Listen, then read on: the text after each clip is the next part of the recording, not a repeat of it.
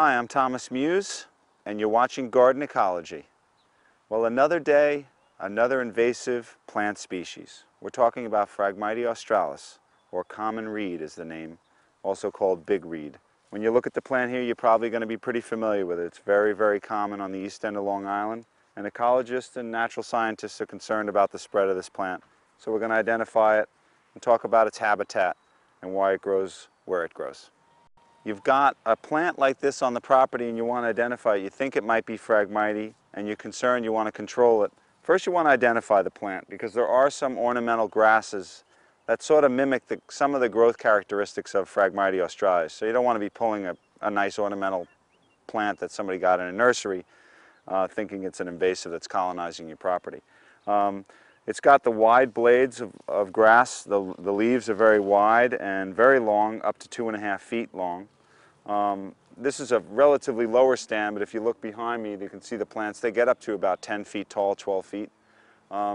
Very characteristic and a very easy way to identify this plant is it will always have reeds from last year. They're very strong reeds, and this is the seed head from the seed flower from last year. It's still hanging around, okay? So you can see in a stand there'll always be some of these seed heads drifting. The blades are opposing and alternating. That means on either side of the stem the blades come out and they oppose each other. One side, then another side, one side, then another side. This is what it looks like when it's just coming out of the ground. Almost looks like a little bamboo. This is when you want to, if you're going to try to control the plant, you want to try and get it in this state. Well, we got a good look at the rhizome of this plant, the roots of this plant. You see these that look like vines coming up the hill here? Not quite vines. This is actually the Phragmites root. It's growing right on the surface. No bother to even go underneath the ground.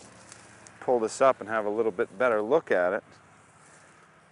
This is a real skinny rhizome, but look at this thing. I don't know if you can get a picture of this, but you've got the various shoots coming right off at the segments of the plant. Individual shoots. Look at that. About every 10 inches there's a new plant. This thing's about,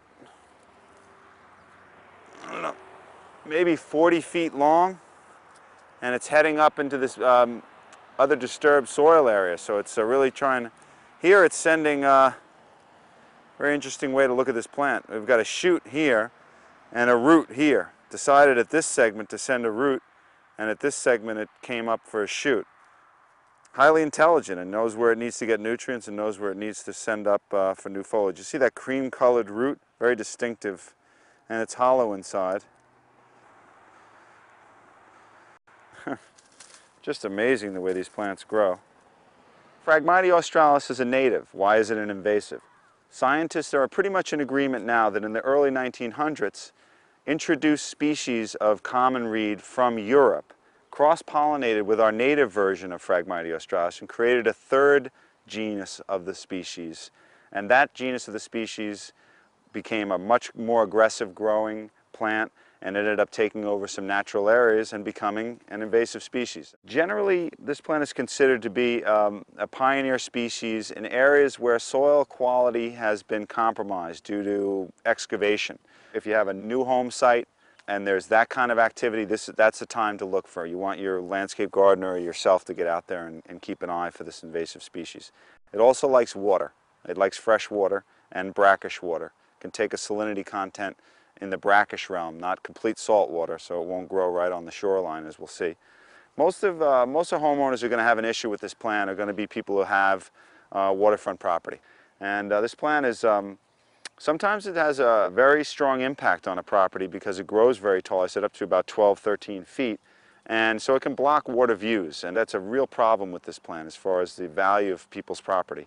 There are legitimate ways to control this plant, but you really, since you're more than likely going to be working in a wetland site if you've got a property and you have this plant, then you're going to need to have permits and you're going to need to consult your local conservation department and get permits and get professional advice about controlling this plant. Controlling Phragmites australis is a big deal. The Nature Conservancy is really doing most of the research in the country right now. They're doing the research, but nothing definitive yet. As a homeowner trying to tackle a stand of Phragmites, I think you're going to be, I think the Phragmites is going to outmatch you. Seek professional advice. As I visit sites on the east end of Long Island and I walk through the landscape, I keep an eye out for this plant because it's really telling me a lot about the soil conditions and about the history and the way the land has been treated, and also about the water quality in the area. So this is a real indicating species of the general health of the ecology of the landscape you're looking at. Well, enough talk. It's a beautiful afternoon. Let's get on the boat and get on the water and go and look at some sites where Phragmites australis is showing up.